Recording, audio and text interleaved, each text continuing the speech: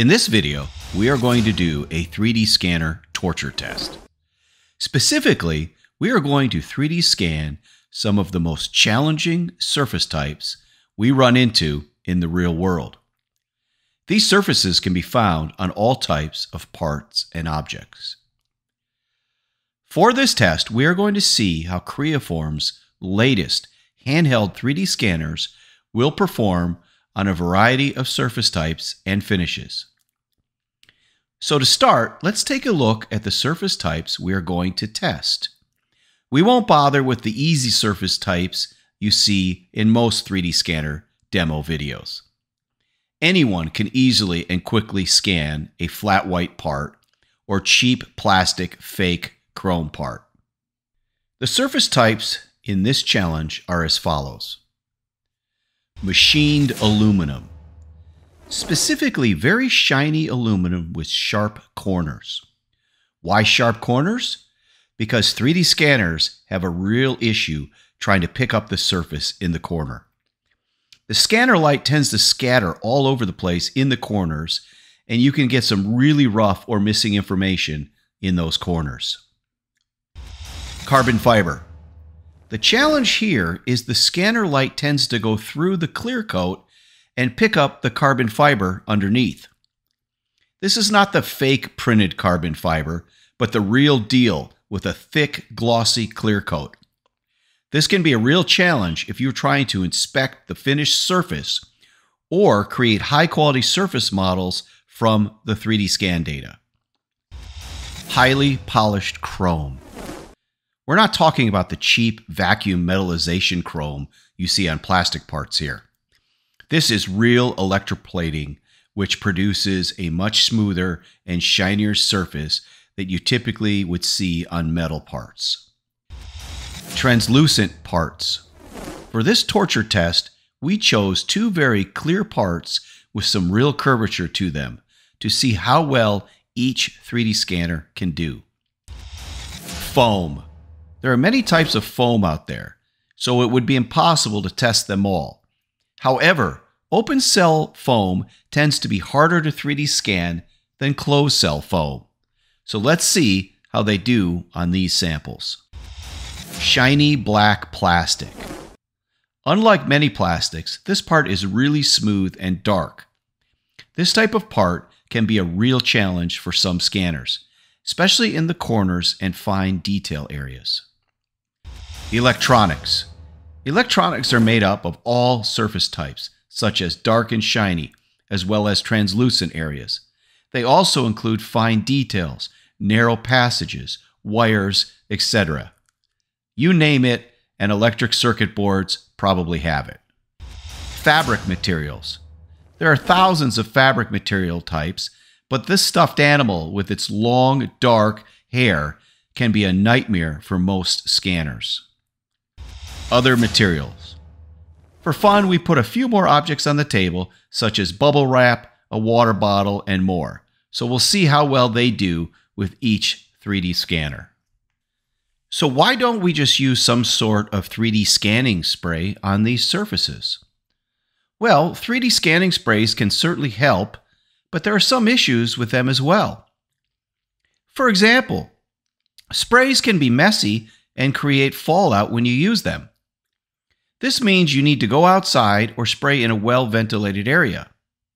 They are also flammable, which can be an issue depending on where you use them. Another issue is if you need to travel somewhere via an airplane to do some 3D scanning, you can't take these sprays with you. Also, if your 3D scanner requires targets, you will need to apply the targets first, then spray the part with the scanning spray, and then use something to clean the spray off the targets. Otherwise, the 3D scanner will not see the targets. In addition, when done 3D scanning, you will need to clean the spray material off the part. On certain parts with fine detail, that can be a real hassle. Now, there are some newer scanning sprays that evaporate over time after you apply them. These work pretty well, but they are very expensive. Finally, some customers will not allow you to use any 3D scanning spray on their objects no matter what. Asking a customer to apply a 3D scanning spray on a carbon fiber McLaren P1 is out of the question. Certain aerospace and military materials and surfaces are also a no-go. Other things, like one-off movie costumes, props, electronics, fabrics, and other things, may also be prohibited. So let's get started. First up is the Creaform HandySCAN 700.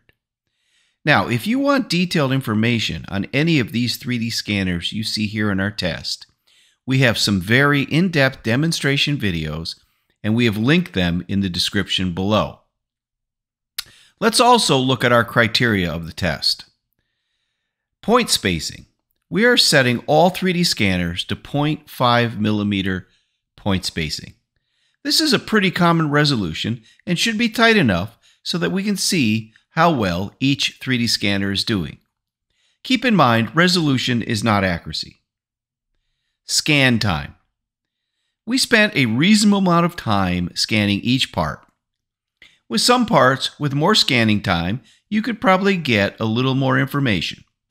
But the point of the test was to see how well they do in general. We'll point this out in more detail as we analyze the results for each 3D scanner. So let's take a look at the results. Overall, the HandySCAN 700 did a great job, especially when you consider its price point.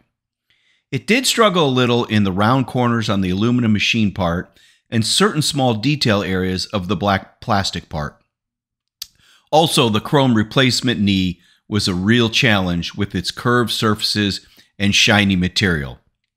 The two clear LED lenses were also a real challenge with very little data acquired. The foam, electronics, round chrome part, soda can, and carbon fiber part all 3D scanned well. The water bottle, mirror, fur dog toy, and bubble wrap are not really usable data. The HandySCAN 700 completely 3D scanned 6 parts and partially scanned 3 more, giving 2 points for each part completely 3D scanned and 1 point for a partial 3D scan. The HandySCAN 700 scores a total of 15 points.